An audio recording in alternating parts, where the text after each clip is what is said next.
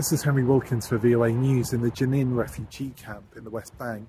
Last week, this was the site of multiple raids by the Israeli Defense Force. The camp is a stronghold of the Palestinian resistance against the occupation. Civilian buildings were destroyed, dozens were arrested. Bulldozers were used to destroy the roads, and buildings, the IDF said, were linked to terrorism. Drones and airstrikes were used too. In a video that went viral on social media, members of the IDF entered a mosque here in Jenin. They took control of the loudspeakers used to call Muslims to pray and used them to recite Jewish prayers and songs. Locals said they felt the mosque had been abused. The IDF says it condemns the action and removed the soldiers responsible from active duty. Today, no sign of violence. Jenin's residents are simply trying to pick up the pieces. Follow VOA on socials for more.